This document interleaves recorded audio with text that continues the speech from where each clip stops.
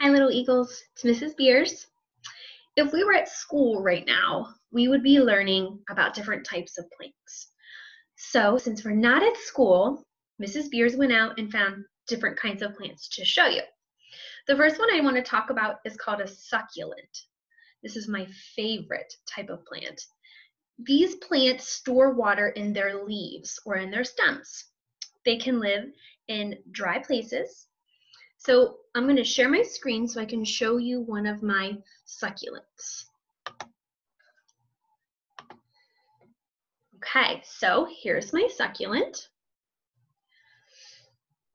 They're beautiful if you ask me, but they have very, very thick leaves and stems. Let me see if I can turn it up so you can see a stem. There he is. They keep water in there. They store the water in there. These plants can live in places that are very dry because they don't need as much water. They keep it in there on reserve just in case they don't have any. Like in the desert, if you think of a cactus is a succulent. A cactus does not have any leaves, but it is a big stem and it stores water in its stem. Just if you have ever heard of aloe, like if you get a sunburn, that kind of sticky stuff that your mom might smear on your sunburn, it comes from an aloe plant, and it is a succulent. It has really, really thick leaves that are full of that aloe gel. Another one I wanted to show you is called a fern. Here's my fern. A fern is a flowerless green plant, and it has feather-like shaped leaves. So I think these ones are pretty easy to find if you're walking out in the woods and you see some ferns. They look like feathers. Okay, the next one I want to show you, it's pretty big, so I'm just going to hold some of it under. Here it is. This plant is a conifer. They keep their leaves all year round, and we call their leaves needles. If you think of Christmas, you usually probably get a Christmas tree. And if you get a real one, it is a conifer tree. So it will have its needles even in the winter. They are green. Another name that you can call a conifer tree or bush would be an evergreen because they are always green. Okay.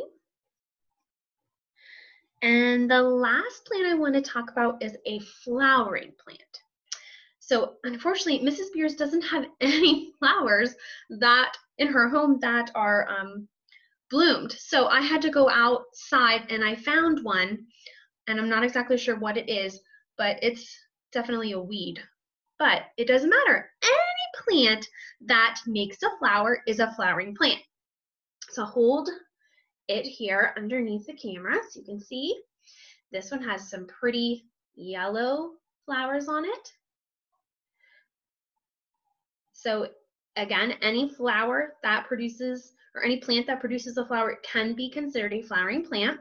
So that could be a tree, like an apple tree, because they blossom, they have flowers, or a dogwood tree. It could even be a dandelion that you could find outside in your yard. I'm sure so many of you have dandelions in your yard right now.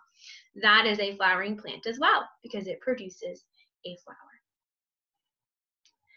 Okay, so the other part of the video for today is I want to talk about the parts of a plant. And we're going to use that flowering plant today to talk about the different parts. Let me just get my notes. I don't want to forget anything important. So the first part of a flowering plant, of course, is the flower. So here they are again. There's that flower, that pretty yellow blossom there on the tops. The flower makes seeds for the plant. So these will end up closing up and falling off, and they will become a seed, whereas it will blow away. Just like in that book we read, The Tiny Seed, the wind might blow it, and eventually it will bury itself into the ground, and then it will reproduce another plant. So the next part I want to talk about is the stem. This one has a really thick stem right down the middle. Okay, the stem. The stem supports the plant. It contains thin tubes for carrying food, minerals, and water. So here's the stem. Okay, and the next part are the leaves. Here's a nice pretty green one. The leaves make food for the plant. They take in carbon dioxide and release oxygen into the air. And the last part I want to talk about is the roots, and we're going to make a little bit of a mess here because this one had some pretty thick roots. All right, so it's going to be messy. So if you look here, these pieces that you see, this here, this is a root. It's kind of nice and firm. And also these really tiny stringy things that you see are smaller roots in this plant. All right, these really skinny, stringy parts are also roots. The roots soak up water and minerals, and they also store food for the plant.